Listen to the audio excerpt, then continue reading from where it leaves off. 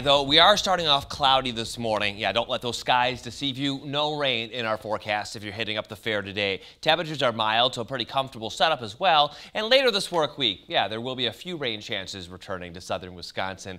Today, though, we're going to watch humidity drop a little bit. It'll be comfortable by the afternoon levels with dew points that measures the humidity down to the 50s. If you do work from home, I'd say, yeah, take the laptops outside. Look how comfortable it'll be. Mid-60s as we're logging on this morning, and then low 70s approaching lunchtime, upper 70s and low 80s as we end the afternoon. And by the afternoon hours, I do expect some sunshine to come back. Now, the only reason why you might want to limit time outside today is because of our air quality. It's moderate for much of Wisconsin, but the east side of the state from Green Bay down to Milwaukee into Kenosha is experiencing good air quality. Now, the reason why, of course, that lingering wildfire smoke. And on future track, you can see that smoky sky never really has left the region in its entirety. We've had thin smoke cover, and I do think we're going to see thin smoke cover the rest of the day. Maybe if you're farther east, though, you see a better air quality there. Meanwhile, tomorrow, I think most of that smoky sky should exit as we get through the day, but notice there will be some more light smoke cover waiting for us by Wednesday's forecast, most likely, too. How about rain chances? Not a whole lot last night. A couple sprinkles late last night and early this morning into Greene County. All that's fizzled, though, and shifting southward. But yeah, overnight and late yesterday evening, there were just a couple light rain showers on the west side of the state. That was pretty much it.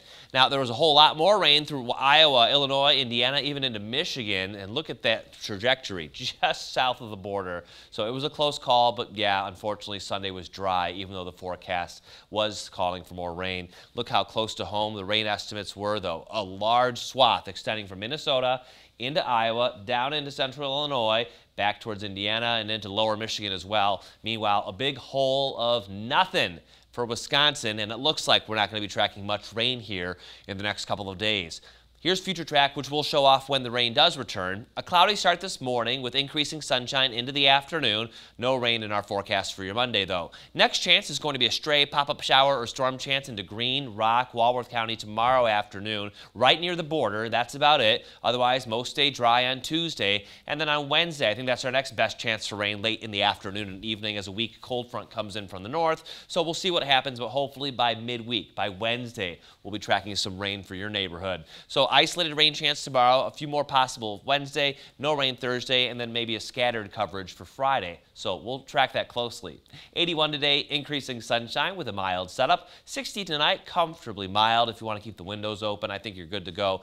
Again, unless you're impacted by that light wildfire smoke and that moderate air quality. Up to 84 tomorrow, a little warmer with a stray pop-up shower or storm chance near the border in the afternoon. Better chance on Wednesday for rainfall in the low 80s, no rain Thursday, and then there you see a decent chance for showers and storms to end the work week Friday. Dry for the upcoming weekend, and again, staying mild. Nothing too extreme in the forecast, upper 70s to low 80s.